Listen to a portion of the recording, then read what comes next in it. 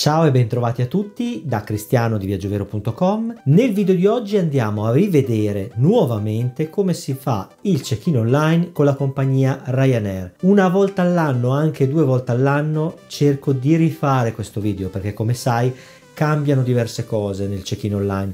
Non sono sostanziali, ovvero non cambia del tutto il modo di fare il check-in online, ma cambiano un pochino le finestre e quindi i passaggi, per cui cerco di rinnovarlo di anno in anno. Quindi un aggiornamento a inizio 2018 ci sta più che bene. Come sempre per video di questo tipo l'ideale è farti vedere come faccio io un check-in online con Ryanair. Prima di iniziare ti ricordo di iscriverti al canale YouTube di ViaggioVero cliccando sul pulsante iscriviti appunto, ma anche sulla campanella, perché in questo modo riceverai tutti gli aggiornamenti dei video che andremo a pubblicare. Ma ora andiamo a video e facciamo insieme il check-in online con la compagnia Ryanair.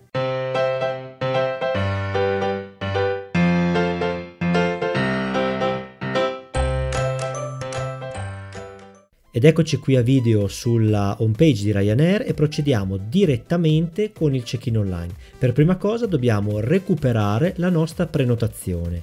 Cliccando sul pulsante check-in o su accedi, andiamo su check-in, è più naturale. Esistono in pratica 2 metodi per entrare nella nostra prenotazione. Il primo è quello classico di inserire il numero di prenotazione in questo campo, il codice alfanumerico che abbiamo ricevuto via mail quando abbiamo acquistato il volo e l'indirizzo email che abbiamo inserito all'interno della prenotazione e a cui chiaramente è arrivato la nostra prenotazione, la nostra ricevuta di prenotazione. Oppure se ti sei iscritto in fase di acquisto volo, indirizzo email e password, oppure se in fase di acquisto volo hai fatto l'accesso con Facebook o Google, si può entrare anche in questo modo. Nel mio caso io faccio sempre l'accesso con Google, quindi farò anche in questo caso. Come vedi ora sono all'interno del mio account, si vede dal nome qui sopra, io non ho inserito foto ma si può anche personalizzare l'account. Come vedi ci sono i prossimi viaggi, che è quello per cui faremo il check-in, poi ci sono dei viaggi salvati e non li ho salvati, e i viaggi precedenti di cui avevo già fatto i check-in l'anno scorso. Per entrare e fare il check-in, appunto, in questo momento cliccherai sul tasto check-in. A questo punto si apre un pop-up in cui dovremo andare a inserire il documento d'identità.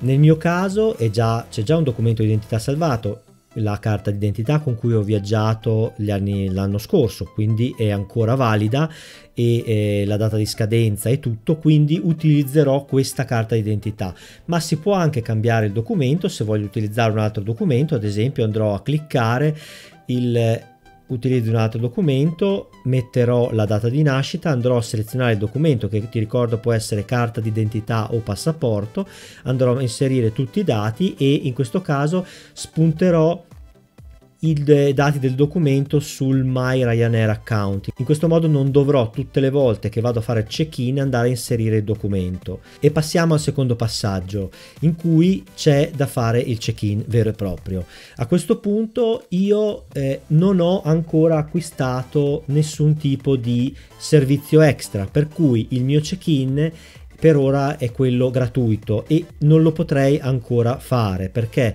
il check-in è fattibile gratuitamente da 4 giorni prima a 2 ore prima del volo.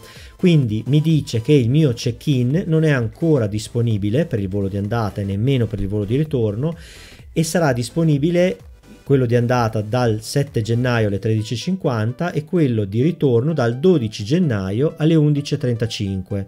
Se io voglio fare check-in anticipato, quindi posso fare check-in da 60 giorni prima della partenza fino a 2 ore prima del volo, devo però acquistare il check-in anticipato, ovvero il posto a sedere. Devo andare a fare una scelta del posto a sedere. Io per questa simulazione, visto che comunque ho pagato praticamente niente, i voli li ho presi in Black Friday, pagati 4,99 l'andata e 4,99 il ritorno, posso permettermi di fare il check-in anticipato, ma in questo caso io spesso e volentieri non lo faccio e aspetto la data disponibile. Quindi vado a cliccare il check-in anticipato per l'andata e il check-in anticipato per il ritorno. In questa maniera mi viene disponibile il pulsante conferma e nella finestra successiva dovrò andare a scegliere i posti a sedere. I posti a sedere ne abbiamo di diversi tipi, ne abbiamo che costano 15 euro a tratta e li escludiamo, sono quelli che hanno più spazio extra per le gambe.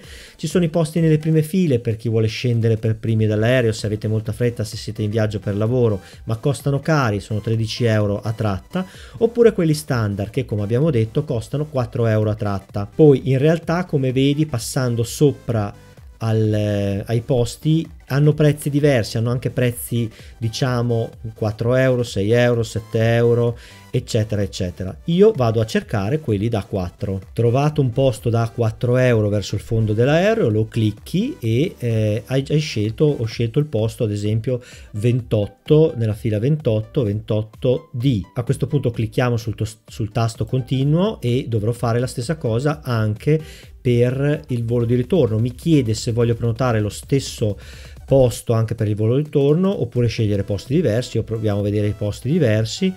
No, i costi sono sempre abbastanza alti, quindi andrò di nuovo verso il fondo e andrò a scegliere un posto sempre da 4 euro, quindi sempre il 28D va benissimo questo. Posto di corridoio, comodo anche per uscire, quindi un prezzo totale di 8 euro per andata e ritorno che dovrò pagare adesso in fase di check-in. A questo punto c'è un'altra cosa da capire se voglio andare a prendere qualche altro servizio per il viaggio, ad esempio per dei bagagli da mandare in stiva oppure con l'imbarco prioritario.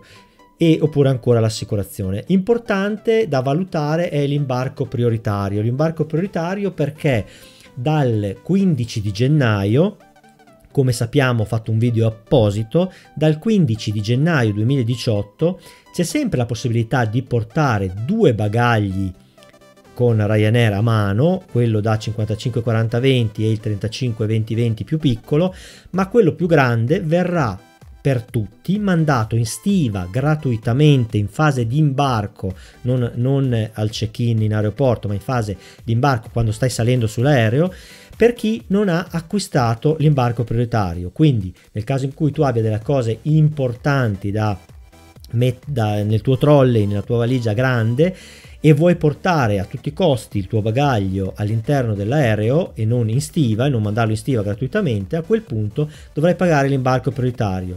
Nel mio caso ti faccio vedere come si fa ad aggiungerlo, quindi in questo caso costa 5-6 euro, dipende dai voli. In questo caso io aggiungo l'imbarco prioritario, mi chiede se lo voglio aggiungere sia per il volo da Bologna che per il volo da Barcellona.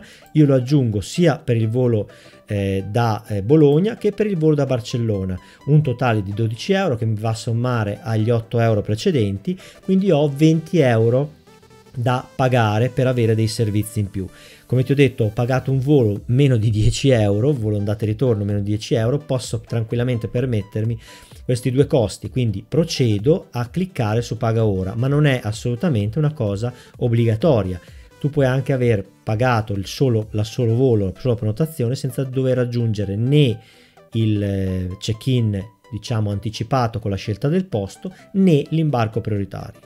Io intanto clicco sul tasto paga ora. Per pagare gli extra non dovrai fare altro che inserire una carta di credito, Visa, Mastercard o American Express. Finita la procedura del pagamento arriverai a una pagina generale di riepilogo dove hai il tuo viaggio, dove hai possibili di nuovi extra di volo da acquistare, ma li vedi anche qua, bagagli, puoi cambiare posto, puoi affittare auto a noleggio, acquistare un'assicurazione, parcheggi in aeroporto, eccetera eccetera eccetera, oppure cercare un albergo con le Ryanair Rooms eccetera.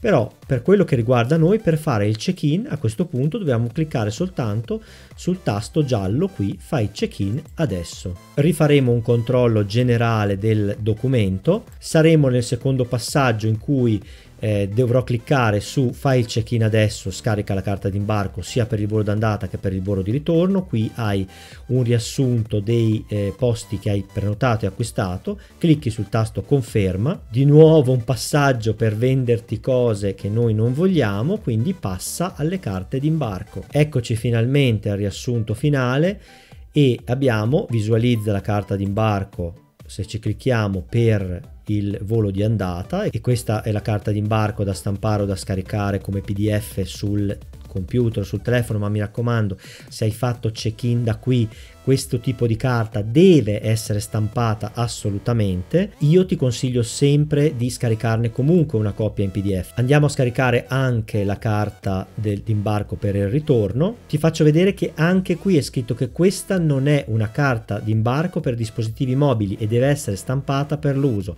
Per usare la carta d'imbarco adatta per dispositivi mobili va recuperata attraverso l'app. Che cosa vuol dire? Vuol dire che se anche hai fatto il check-in come abbiamo fatto noi adesso da computer, potrai comunque, scaricando l'app di Ryanair sul tuo device Apple, oppure quindi iPhone, oppure Android, oppure tablet di qualsiasi tipo, scarichi l'app, entri nella tua prenotazione con il numero di prenotazione appunto e la mail, e vedrai visualizzate le app disponibili da mobile, perché come sai puoi anche passare con il solo telefono ai controlli e far vedere la carta d'imbarco direttamente da app. Quella che abbiamo scaricato però va assolutamente stampata, perché ha un codice diverso, ha un tipo di lettura diversa, quindi il PDF non è valido su telefono o tablet, è valido soltanto la carta d'imbarco che visualizzi tramite l'applicazione nativa di Ryanair che puoi scaricare da qualsiasi store Apple o Android gratuitamente, è chiaro. Io consiglio sempre di farla da computer se hai la possibilità e poi vederla se vuoi da app o viceversa, perché è sempre meglio averla in tutte e due le forme, diciamo. Questa che vedi è, diciamo, la carta d'imbarco da stampare e piegare in 4 che hai scaricato, che abbiamo scaricato in PDF. Ci sono tutte le informazioni per il tuo volo, il posto, eccetera eccetera. Questa era la procedura per fare il check-in online con i voli Ryanair da computer. Ora torniamo a video per i saluti finali. Come hai visto, le modifiche non sono sostanziali nella procedura di check-in online rispetto a un anno fa, ma sono cambiate un po' le finestre, sono cambiate un po' le politiche, sono cambiate un po' diverse cose, quindi anche graficamente è cambiato qualcosa e mi piaceva fartelo rivedere. Come ti ho detto, questo è il check-in online fatto da computer. Il check-in online si può fare anche da app nativa di Ryanair e c'è un video apposito. In quel caso non è cambiato nulla, è rimasto uguale, quindi ti consiglio di andare a vedere quello. Ti ricordo i nostri social media: abbiamo la pagina Facebook di ViaggioVero.com, diventa fan e fai mi piace. Abbiamo anche Instagram e Twitter, ci trovi come @ViaggioVero. Su Instagram ci sono anche le Instagram Stories. Un po' ogni giorno racconto quello che faccio, i viaggi che faccio e ti do ulteriori consigli. Se questo video ti è piaciuto, un pollice in alto aiuta a crescere il canale. Mi raccomando, iscriviti con la facciona sorridente che vedi qui sotto, ma anche con la campanella, perché in questo modo sarai sempre aggiornato su tutti i video che andremo a pubblicare. Ciao ciao da Cristiano di ViaggioVero.com.